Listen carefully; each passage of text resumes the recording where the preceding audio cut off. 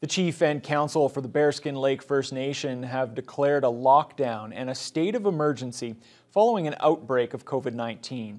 Chief Lefty Cam says they now have 43 positive cases in a community of less than 400 people, and that number is expected to climb even higher. Cases began cropping up on Tuesday, involving all age groups, including vulnerable infants and elders. Bearskin Lake residents began receiving third-dose boosters in November, and children 5 to 11 began first doses in early December.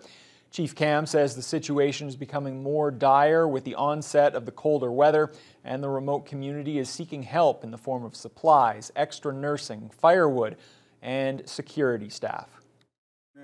Eventually run out of space to accommodate and to isolate the people that are positive. And there's nobody, we have absolutely no monitors to go and check. Nurses are busy, and there's people, they're running out of food. And people, I would say most of the households here in the community use wood stoves. So people need wood. Officials from Indigenous Services Canada have been in contact with Bearskin Lake officials regarding the state of emergency and are working to provide support to the community.